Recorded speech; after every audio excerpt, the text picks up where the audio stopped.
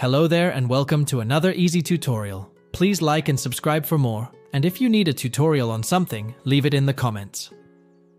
In today's tutorial, I will be showing you how to enable and use Steam Game Recording. Start by opening up Steam and go to Settings in the top left corner of Steam. In the Settings menu, go to Interface. In the Interface section, choose Steam Beta Update next to Client Beta Participation.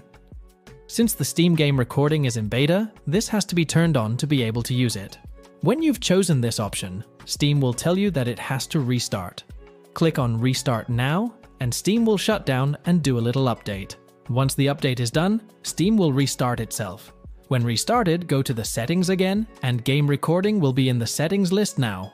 When you click on it, a pop-up will show to tell you that it's in beta, etc. Just click on Got it. Now, in the Game Recorder, you have three options. The first one is off/don't record. This one is pretty obvious, it won't record anything. The second one is the record in background option.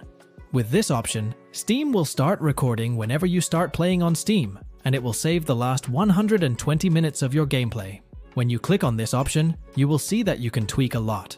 Let's say I would like Steam to not just capture my last 120 minutes, but I want it to capture my last 240 minutes.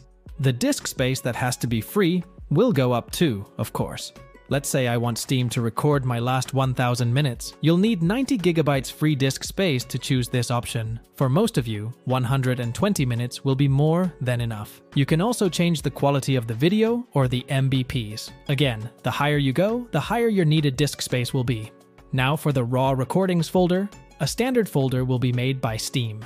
You can however change the folder to a folder that's more accessible. Just click on Change Folder and choose wherever you want your clips to be saved. For Enable GPU Hardware Encoding, I would turn this on, as this can make your video quality even better. Next up, we have the shortcut keys. You can change them or just leave them as they are, that's up to you. Finally, we have the Audio Recording section. Here, you can enable or disable microphone capture, and also tell Steam what audio it has to record in the video. Now the third option is called Record on Demand, and this will start and stop recording whenever you tell it to. The settings are pretty similar to the record in background option. The only difference is the start and stop shortcut keys. You can change those to easier buttons, so you can start and stop recording more efficiently. You are now ready to start recording some gameplay. Good luck. Thanks for watching, and let me know which easy tutorial you want next.